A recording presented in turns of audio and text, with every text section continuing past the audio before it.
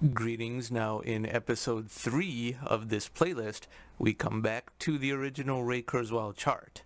And we're going to go deeper into the accelerating rate of change in a progression to the present.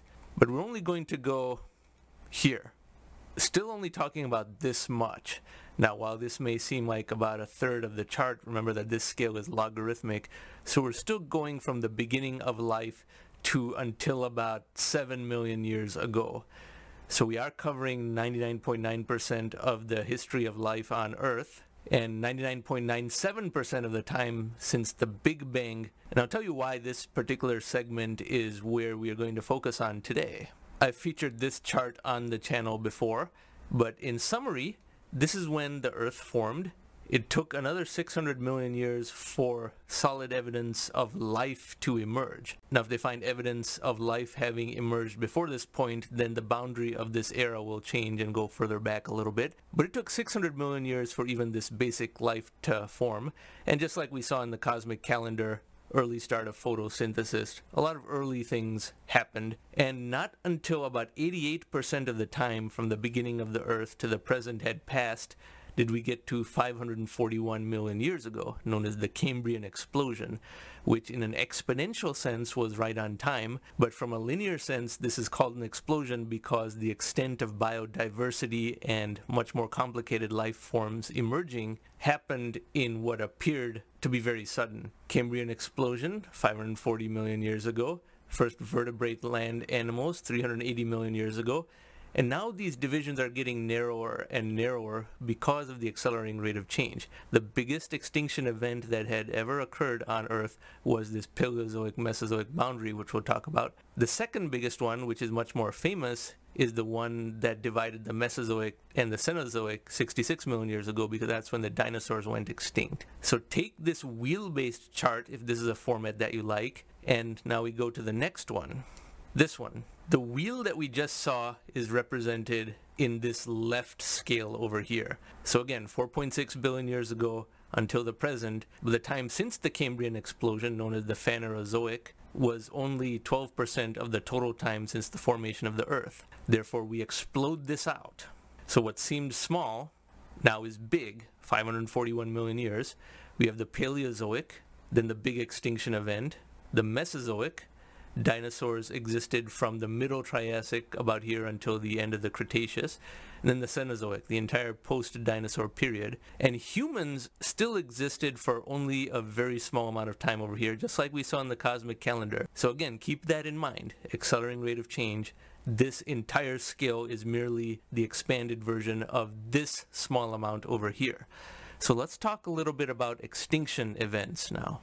Here on Wikipedia we see the Extinction Event article, and I want to draw your attention to this chart over here, which again begins from the beginning of the Phanerozoic, 540 million years ago, and progresses to the present. And this is a linear scale, not logarithmic, and that's good because it's going to tell us something important.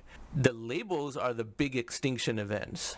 And notice how the big one, which was the difference between the Permian and the Triassic, which was also the difference between the Paleozoic and Mesozoic, was about 252 million years ago. The one that led to the dinosaurs being extinct was this one. And each time, the recovery was faster and faster, as well as the durability of all life on Earth was more robust because the extinctions are in a downward trend over here. And I speak about this in detail in this video that you see here in the upper right hand corner in this tag. But I want everyone to see how mass extinction was much more normal before, even though these asteroids don't hit at any fixed frequency of time. So this downward trend means the recoveries are more robust. In the Permian-Triassic event, terrestrial vertebrates did not recover for about 10 million years. Life in the ocean was more elaborate, so that recovered much more quickly. But in this Cretaceous-Paleogene extinction event, there was substantial recovery and radiation of new life forms in just 200,000 years. Not a complete recovery, but nonetheless, in just 200,000 years, there was a lot of recovery, so much faster than anything that happened after this big extinction event. The Permian-Triassic Extinction Event may have been an asteroid, but I think more likely it was a comet because it changed the climate of the entire Earth substantially and had a much greater amount of extinction, but there's no crater. And yes, craters go away once too much time passes, but an extinction event this big would give a lot of evidence of craters. Even if it impacted in the ocean, there would be some evidence over here. So I think it was a comet because that lends itself to climate change and changing the entire atmospheric composition of the Earth, but less likelihood of a crater. And remember, this is the closest that life on Earth came, at least in the Phanerozoic, to being completely extinguished. But nonetheless, the trend line was not broken. Over here, I want to draw your attention to this little spike. This is not even considered one of the big extinction events. And since this extinction event is not labeled, we're going to go to a bigger version of this chart. So this version has no labels, and this one, which is the end of the Eocene extinction event about 34 million years ago, there were two very large asteroid impacts on the Earth at that time.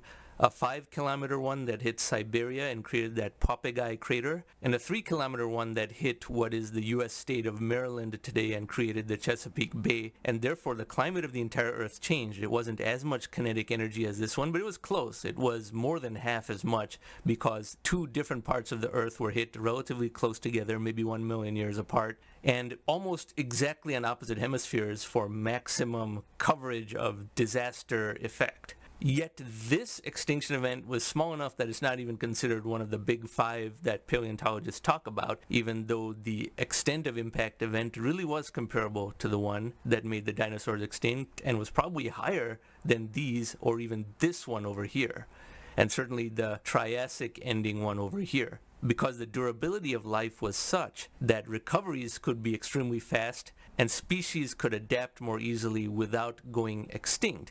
Now you had cold weather creatures, polar creatures, and so that's why this trend line going down is what one would expect under the accelerating rate of change. If an asteroid the same size as the one that made the dinosaurs extinct were to hit the Earth right now, not only would we detect it many years in advance, as I speak about in this video up here in the upper right hand corner, but even if it hit us undetected, it would not take that long for us to recover, because even if just 1/1000th of humans survived, 8 million out of 8 billion, all knowledge would be retained, all technology would be resurrected, and in a very short time we would have a world and a civilization that has a lot fewer humans still. The number would not get up to 8 billion for a very long time, but it would be a much more advanced and prosperous world after the recovery just because of the innate nature of adaptation. But even here, this linear scale is at 50 million year divisions. Everything pertinent to humans happened only within the last 7 million years or so, and that's not even modern humans, but just the split between gorillas and humans and later chimpanzees and humans. And that's what we will talk about next, because that is too granular to go into